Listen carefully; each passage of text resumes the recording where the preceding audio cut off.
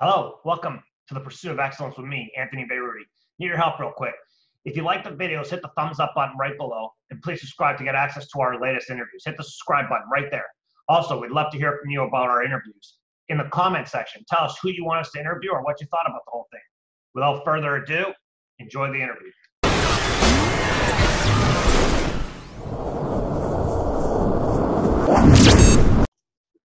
We're very excited today to be joined by Coach Kurt Thornton. Thank you very much, Coach.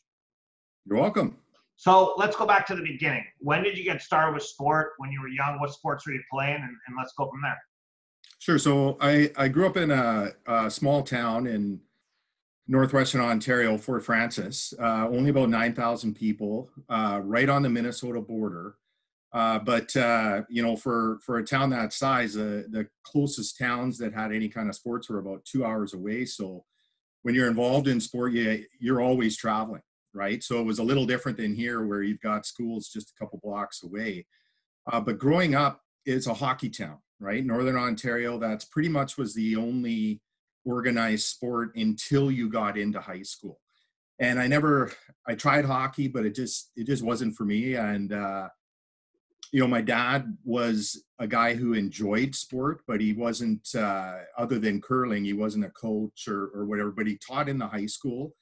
And I remember going to a lot of high school games, sometimes the football games or the hockey games, and just couldn't wait to be a part of being on a team, right? A real team. And one of my earliest memories of football and kind of what hooked me with football was my mom's American and she's from Duluth, Minnesota. And my great grandma lived there. And we're driving back and I think it was December and my dad had the Vikings game on and I was maybe 8 years old.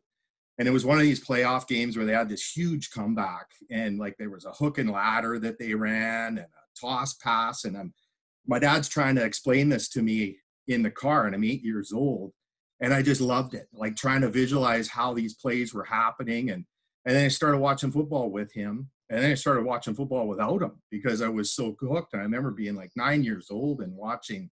I was a big Chargers fan, Vikings fan, because they threw the ball around and it was cool for me, right? And then we just started playing, as friends, like most kids did back then. We're outside all the time and started throwing the ball a lot. And my older brother played for the high school. And like I said, I couldn't wait to be, the team was called the Muskies of all time. So I wanted to be a Muskie. And so when I got into high school, played junior varsity football and then senior varsity football. And we were fortunate. We had some really committed coaches.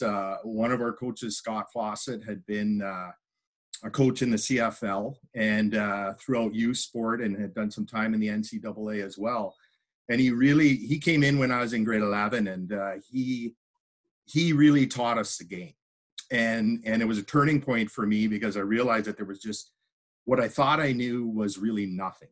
And you can always learn more in football. And so when he came, we all thought, holy cow, this just got really hard, right? Everything seemed more complicated and it took a while. But once things started to click, we started to win games. And he put in an off-season program and we had a real committed group of guys. And at the time we had grade 13, right? So in Ontario. So we're all like 18, 19 years old and doing very well and winning. And after I graduated, we lost our championship game when I was in grade 13. And I just remember sitting in a locker room after, devastated, but thinking about how much this had meant to me, right? To have gone through this journey. And I didn't want it to end. And, got invited to a high school all-star camp in Winnipeg that was put on by the Blue Bombers. And I went to that in April. And I got recruited by a number of schools to play. And I ended up choosing the University of Manitoba. And a couple of my friends went there too. It turns out my girlfriend at the time, who I ended up marrying, went to Manitoba as well. And part of the reason I went into faculty education is because I wanted to be a coach. I always saw. It's funny how many people who are teachers now say exactly what you just said. I wanted to be a teacher so that I could coach. Even though we have less coaching going on with teachers now, the amount of people who actually say those specific words is like a lot of the best coaches we've ever had have said, yeah, I just wanted to coach, but so I became a teacher. Well, I thought it's the same thing. Teaching is coaching and coaching is teaching. And I think the difference when you're a coach is just the level that you get to know the kids. And the more you know about them, the better job you can do with them, helping them get to where they want to be. Right. And in a perfect world, you get that reciprocal relationship where it's almost like a synergy where you're working hard, they're working hard. So you want to work harder for them and they want to work harder for you. And that's what I had in high school. And that's what I was hoping for in my teaching career. And so I played a couple of years at University of Manitoba. Wasn't by any means a great player, but I was on the team for a couple of years. And then I was also a forest firefighter, and we just had a bad season one year. There was a lot of fires, and I chose to leave the team and continue to do that. I kind of needed the money, and I felt like it was a decision that I needed to make at the time. And I regretted that. I should have kept playing because, you know, your window to play is so small. And even though I had the 5 years of high school and 2 years of university, that was a decision that I regretted because I think, I think that's a huge point for people because I think a lot of athletes, while they're doing it, they realize this is really hard. I don't need to do this. And a lot of kids quit. And looking back at it, I think most of the people who end up quitting say, what the hell was I doing? I should have kept playing. You know, life is short. You know, you don't get to play. It's not like you can go back and play when you're 50, right? Like, so you got to maximize those opportunities when you get them and use them as opportunities for growth. 100%. And, the whole time I was playing, I knew I was never going to be a professional player or anything like that. But I was playing because I love the game and I wanted to learn as much as I could to be the best coach I could be. And, I was maybe 20 when I stepped away from the game. And again, I shouldn't have done that. It is something that I regretted because I actually think that probably had I stuck out another 2 years, I would have been a bit more of an impact player. But when you're young, you've got an ego and you're not playing very much and you think maybe you should be, but in hindsight, you're like, no, the coaches had it right. I wasn't as good as I thought I was. And I think a lot of kids go through that now at a much younger age, right? And that's a challenge that we have, right? Is trying to keep kids connected to sport, like I said. Absolutely. So what'd you graduate university with? I graduated with a Bachelor of Education degree. Manitoba had a program at the time where you could go into the Faculty of Education right out of high school. It was a 4-year program, and you're student teaching right out of the gate. So in your first year, you're doing teaching practicums. So you really knew if you wanted to do it or not. And so even though it's a 4-year program, there was a lot of time spent in the school. And I had also played basketball throughout high school. I loved basketball. I might have been a better basketball player than I was football player, but by no means university talent for basketball. But, in university, I played intramural basketball and just kept up with the sport. And in my last year of the Faculty of Education, I had a practicum that was real close to my house. I think it was Fort Garry Middle School.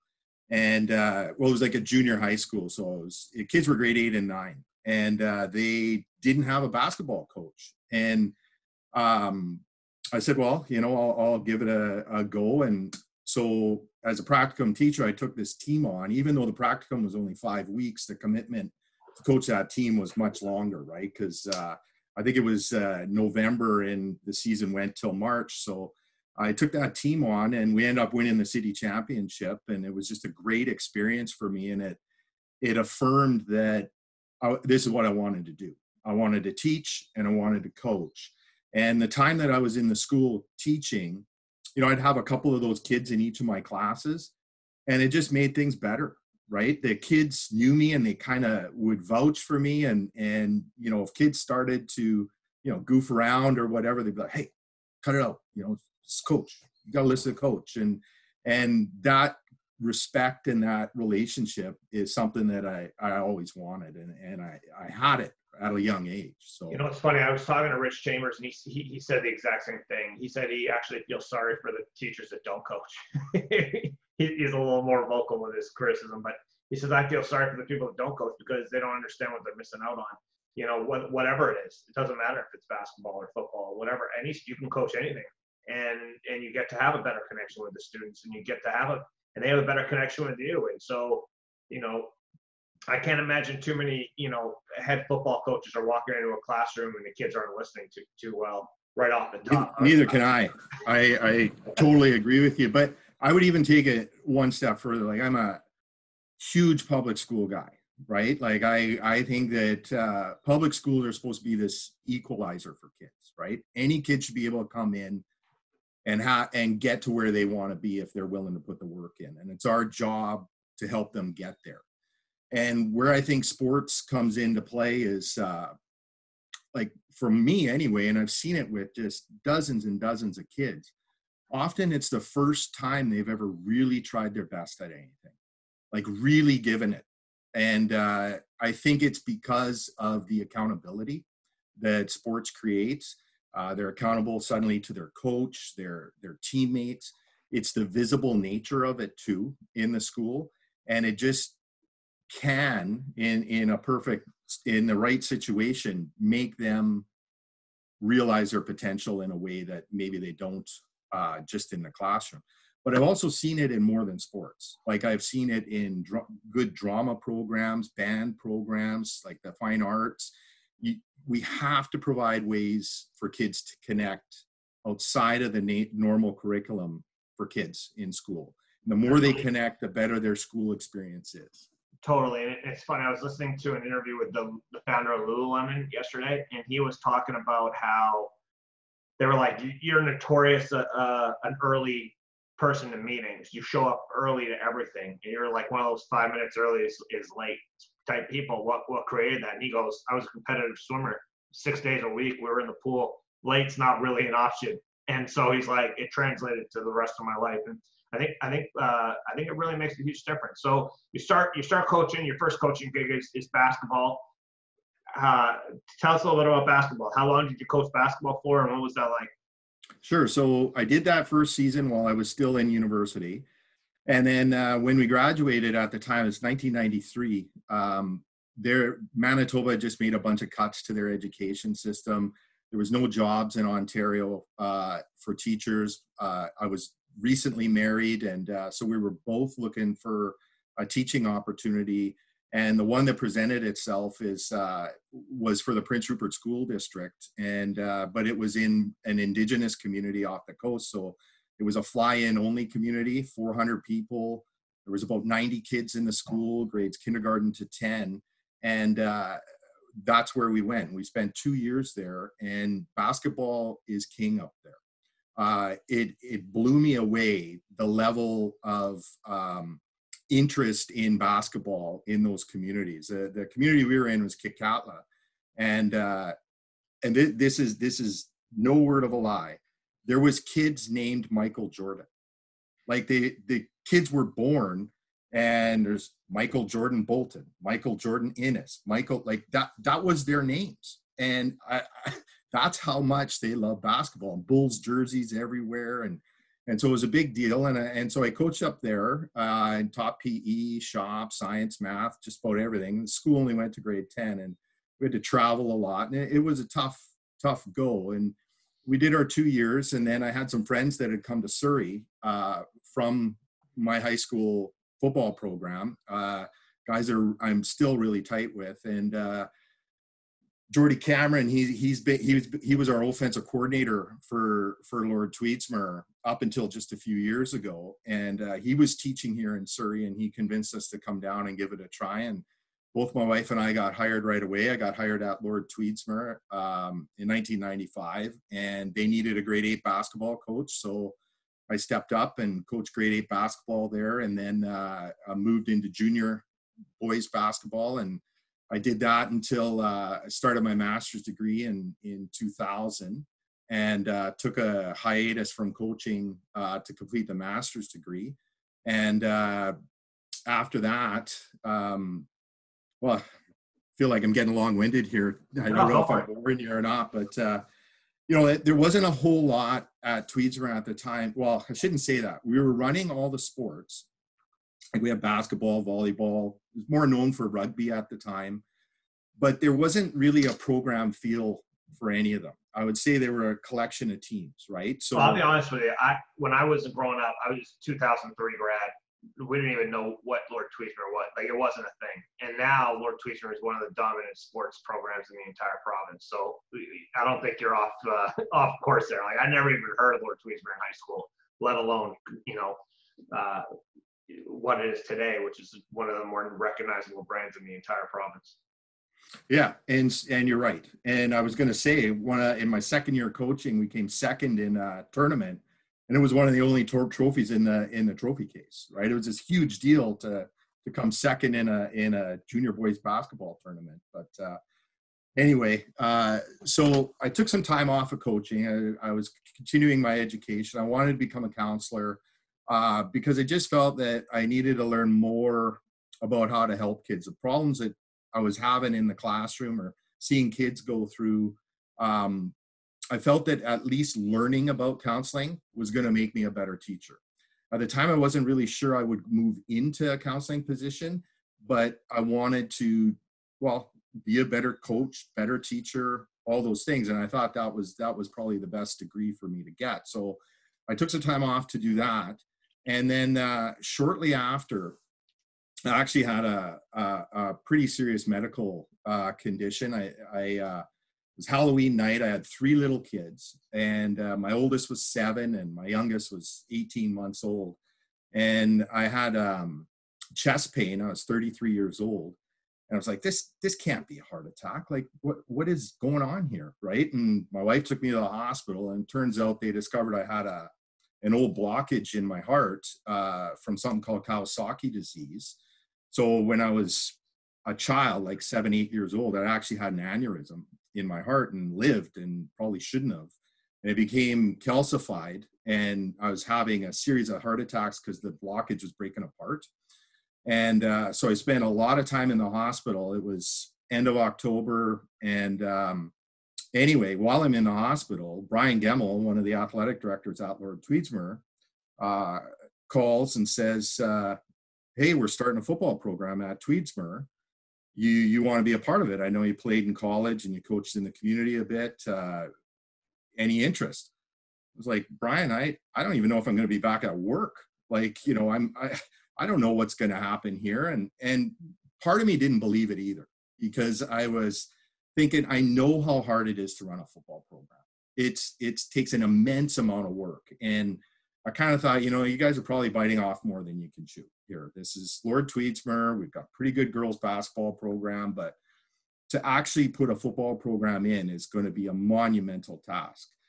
And so I didn't think much of it, and had the surgery and was recovering, and went into the school, and he's like, "Oh, come see. We got all the equipment down here. We've got a bunch of kids signed up." So I went down into one of the storage rooms, and sure enough, there's a set of uniforms there. He's got the equipment. He had a very motivated parent group driving the school to put this program in. So I agreed to help, and I didn't know how much I could do yet, because like I said, I was just coming back to work and recovering from this condition. And the head coach at the time was already named. It was Matt Phillips. I don't know if you know anything about Matt, but he was a retired teacher. He had started 7 programs throughout the province, mainly in Richmond, but he had spent some time at Frank Hurt, and he was the head coach. And I'll never forget it. The first time I met him, I'm walking into the school because I was still on leave. He's walking out. Says, "You Thornton?" "Yeah." He said, "So you're going to coach with me, right?" "Apparently." And he said, "Well, what are you going to coach?" I said, "What do you need me to coach?" I said, I'd like to work with the linemen. I was a defensive lineman primarily in university, but I played O-line as well. And he says, "All right, so you're coaching the D-line. You got a defensive end. We're losing contain continually. Teams just keeps running toss and option. What are you going to do? How are you going to stop that?" It's like, okay, so I'm the teacher at the school. You guys are asking me to help. And now I'm getting an interview in the parking lot about, how am I going to stop the toss on this imaginary team with this imaginary defensive end? So, but I guess he liked my answer, and, it went from there. So the first year I coached the line, and, I should tell you too, the next time I met with him, we assembled his staff, and we're talking about roles, and I'm like, okay, so who's going to be the offensive coordinator? He says, I am. Who's going to be the defensive coordinator? I am. Who's going to coach special teams? I am. It's like, well, there's 5 of us sitting here. Like, we've all played college football, and you put this staff together, and it was just how he was, but it was awesome. And I learned a lot from him. And at the end of that year, he said, you know what, Kurt, you should be the head coach. So even though it only been 1 year, he said, it would be better if, because you're a teacher in the school, you should be the senior varsity head coach. And I'd like to start a junior varsity team. So we put the junior varsity team in, and he coached that, and they actually won the provincial championship his first year there. And we went to the provincial championship as a senior team.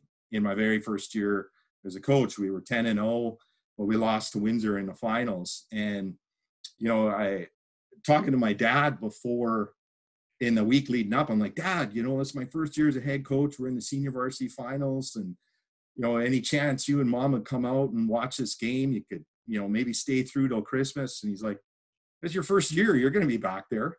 We'll come next time.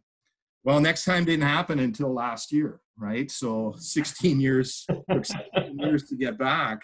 But it was just the mindset. So, but all throughout that, I had, like, early on, we had these really awesome group of parents who was continually fundraising, understood the importance of trying to get 3 levels of football into the school. And really, it was about program building, right? So I think that's a big thing. So, sorry to cut you off. I want to talk about building it. So when you took over, they've been there for a year. So obviously a little bit of infrastructure was set up, but football is not like a one-person operation. It's a whole community, because you need to fundraise to pay for the bills. You gotta get the jerseys. You gotta do all the team building stuff. There's so many people. You gotta build a coaching staff. So what was your first, when you were building your coaching staff, what were some of your first priorities? Who are the people that kind of brought you in there who did you bring in with you? Well, so right out of the gate, so I had mentioned a guy, Jordy Cameron. He's a friend of mine. He was actually one of my roommates in university. We played high school football together, and we played university football together. He was a receiver for the Bisons. We were roommates, and he's the one who convinced me to come here. He was teaching at a school close to Lord Tweedsmuir. He was at Clayton Heights, and he was actually coaching at Tweedsmuir while he was teaching at Clayton, because he loved football so much. And that year, we were able to, our principal was able to get him into Tweedsmuir. So there was a job for him. He posted in, and that made a huge difference, because now I had 2 teacher coaches coaching on the senior varsity team. He was the offensive coordinator. I was the head coach. And then Matt Phillips' son ran the defense. So he was already committed to be a coach. So we had a core group.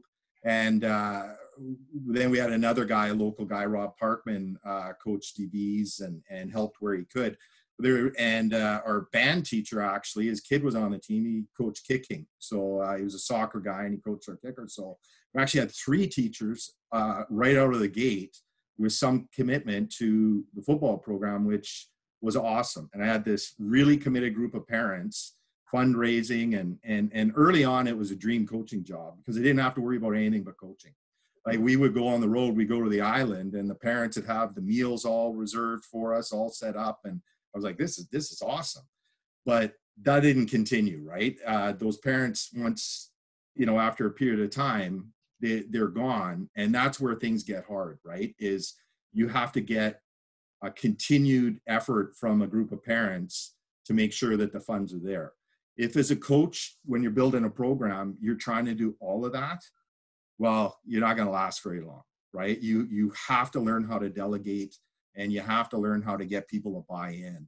You're not just selling football to kids, you're selling football to a community and to parents and to administrators, because, when you've got all the stakeholders pulling in the same direction, that's when it's a treat, right? To be a head coach. When one of those stakeholders isn't fully in, you feel it right away. How many principals have you had since you started teaching? Since I started teaching At Tweedsmuir. At Tweedsmuir, quickly count. 7. 7 in 16 years. Is that what you said? No, I've been at Tweedsmuir for 25 years. 25 years. So I would imagine some principals have been extraordinarily supportive and some have not been quite as supportive. What's it like having to deal with the difference in opportunity that you maybe some people just said, hey, we love what you're doing, keep doing it. And some maybe said, well, we're not really sure if this is totally something we need to be doing. And we've all heard the stories. What are some of those things? Give me some of the comparables. Well, so early on, actually, the first, while we had football, the first 2 principals that I dealt with were extremely supportive, right? Worked really hard to try to get teacher coaches in to the school. And we've never been a drain financially, though. Like this is one of the things that we made a commitment to early, was that we weren't going to be coming asking for money repeatedly. We were going to do our best to be self-sustainable financially, but we would like support where you can give us support, right? And so that seemed to go a long way, I think, with those principals. And as a result, they also saw the number of kids that were playing. So at our peak, we had a number of years there where we had 120 kids in the program between grade 8, JV, and senior. Most of the rosters were functioning between 35 and 50 kids. And so it's pretty impressive when you walk out to the field and you see 120 kids in football equipment, all busy, all after school. And like my vision for the program was to be not just elite, but inclusive. And that's one of the beautiful things about the sport, is any kid can do it as long as they're willing to commit to it, right? You can carry 40 kids. When you coach basketball, I coach grade 8 basketball, you get 50 kids try out.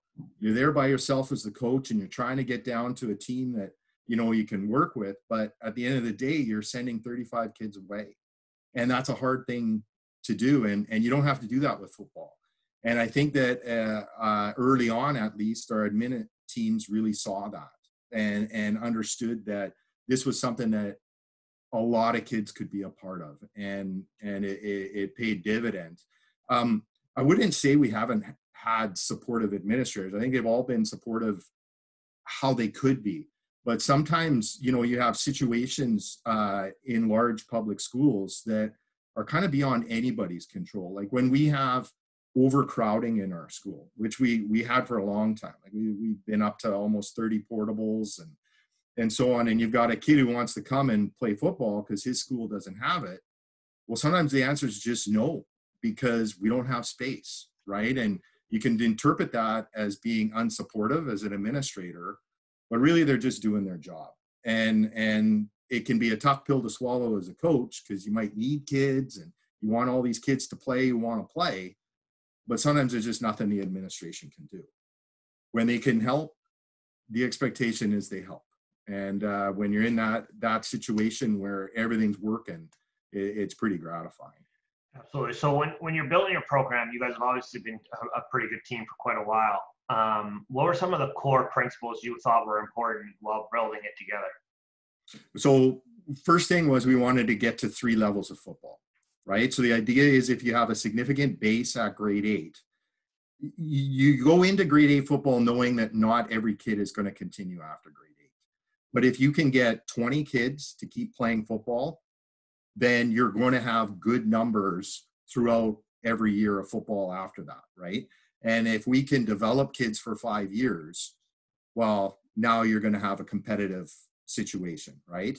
The other one is off-season training. It's for football, it's a must. And football is a little different because your off-season training primarily is physical training. It's weightlifting, strength training, speed training. It doesn't necessarily involve a ton of skill development. There's some, like, we do 7-on-7 in the spring and so on, but the bulk of it is getting your body ready and as strong and as fast as you can. And that's something that early on I would have changed. So we had off-season training, but I was running it at night. I was in the school, 3 nights a week, and we had a couple of awesome community members that were running our off-season training, including Baron Miles did it for a couple of years with his wife Jennifer. Raleigh Lumbala did it for a while with us, and they were terrific.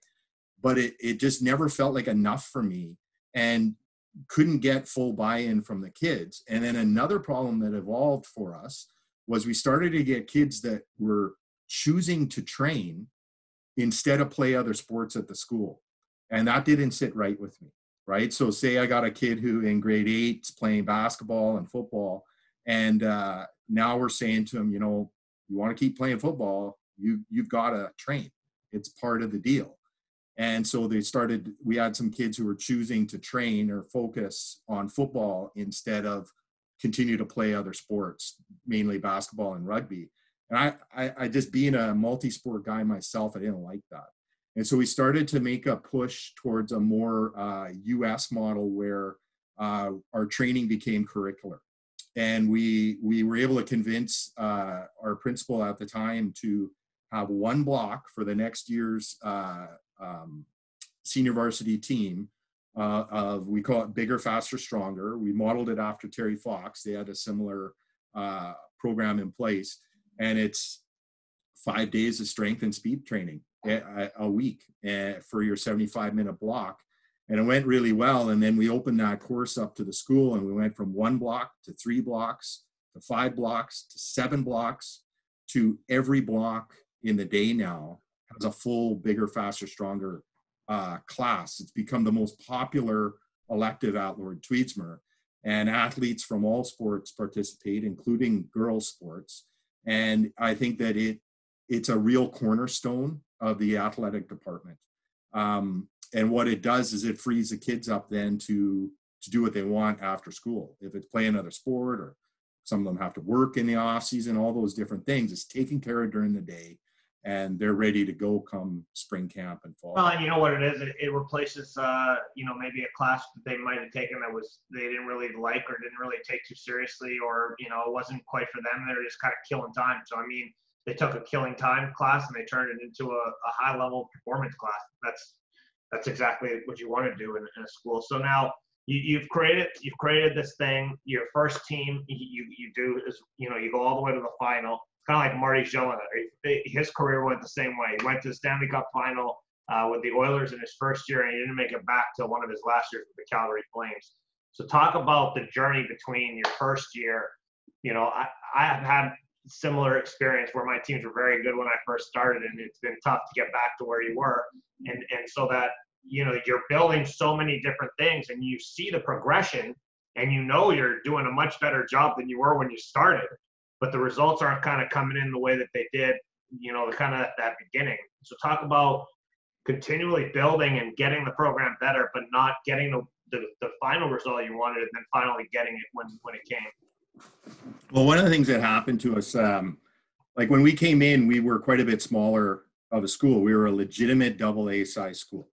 So we were playing AA football, and we played AA football for our first 5 years. And every one of those years, we were highly competitive, and we lost in the semifinals a bunch of times to the team that eventually won. And in particular, one of those years, we probably should have been the provincial championship, but it just didn't happen.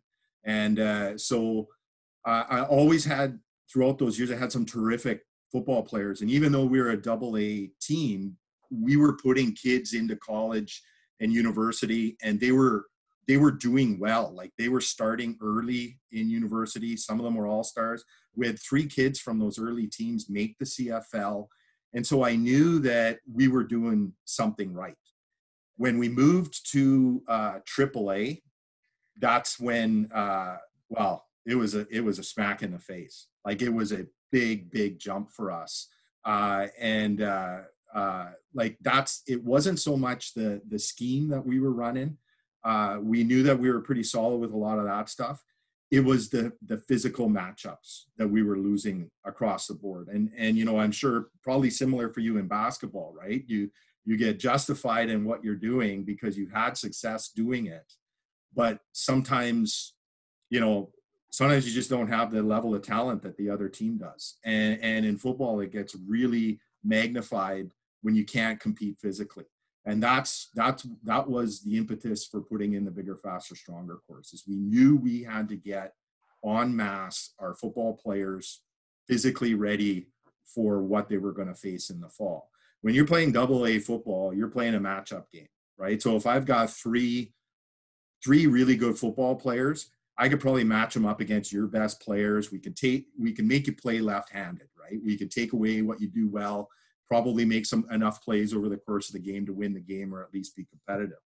In AAA football, the better teams anyway are solid across the board. And it's not as much about a matchup game as it is about having really good systems and having the athletes to match up in every level, right? And so every position group. And that's what we had to get to. So it was a challenge. And we went through 2 really hard years in AAA, and then we started to win. And the benefits of the off-season training. We also were fortunate. We hired Lou Delorier. Our principal was able to get him in. He had been head coach. I don't know if you know Lou, but he'd be a good interview for you too. You know, one of the best players in the CFL when he played, and head coach at UBC, defensive coordinator at SFU, and he made a big difference too when we moved to AAA, and he taught a lot of our bigger, faster, stronger program as well, along with another coach that we had, Gord Massey. So at our peak there, we had 7 teacher coaches. Wow.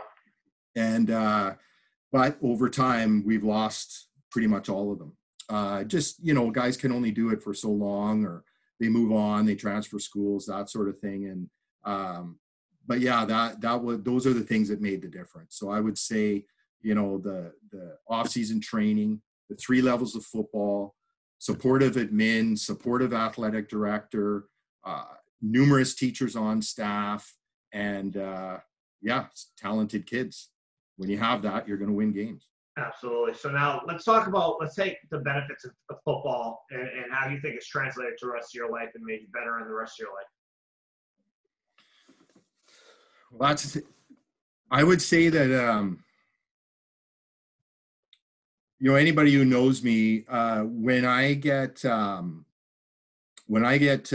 interested in an issue, I'm like a dog on a bone. Or if I feel like something's important, I can be pretty relentless towards getting what I want. And I think that's the competitive side in me, right? And when I first started playing sports, I would say I was competitive, but I liked just being on the team and trying hard for my buddies and all that stuff. But over time, you really learn that all those cliches that you hear about hard work and success and, you know, everybody pulling in one, they're all true, right? Like they're cliches because they're true. And so I think that what I've learned is that, yeah, when you work hard and you have a vision and a goal, it doesn't matter if it's football, you could translate that into other things in your life. And that's what I want for the kids too, right? I want them over the 5 years that they spend in the program to gain confidence, right? We want to put them in situations that are hard. We want to make them work hard. We want to make them play for each other and for their school. And when they have that success and they've done everything right, then I want them to take that into their personal life and do what they want to do and reach their potential. And that's when it's beautiful, right? When you see that kid, he may not be the best player, but you know what? He's gone and he's become a lawyer, or he's the best carpenter in Surrey, or whatever it is. You see that they've taken what they've learned and made themselves the best that they can be. Absolutely. Yeah, and I think it translates. And I think especially football, work ethic, communication, nonstop compete, all that stuff translates to the rest of their life, and it ends up leading them to more success. Well, listen, last question for you. If you could go back in time and give a younger version of yourself a little bit of advice, what would be the 1-2 things you would tell them? Kind of, listen, take a look at this. This is probably something you need to try a little differently. I think it would be to delegate better. Early on, like I said, I didn't have to. I had quite a support system around me that was allowing me to just coach, right? But over time, I took more and more on, and right down to all the equipment and just almost everything in the program. You have help there, but you have to ask for it sometimes. And early on, I didn't, and I wish that I was better at asking for help, because it just probably would have helped a lot of things, right? Well, you know what I think one of the things that happens, obviously your business. So I'm in business as a company. Your business is education, and in your business, the values you learn in football translate to the educational system, and it makes for better educational learning opportunities, and it makes for better experiences for the kids and better opportunity for them in the future. And so I think it's really cool what you've done. I'm very happy to have had you on the program, and I really appreciate you coming out, and hopefully you enjoy some downtime this year. Hopefully, no football to watch on TV. Hopefully we get some football on TV soon, and you'll have something to do. Yeah, I hope so. Well, I'm still working on the board. I'm on the BC High School football board, and I'm the head of safety of all things. So we're pretty wrapped up in this pandemic right now. And we remain hopeful, but the reality is it's a pandemic, right? So yeah, absolutely. We got to keep these kids safe. Absolutely. Well, thanks so much for joining us. I really appreciate it, and we'll see you soon. Thank you, sir.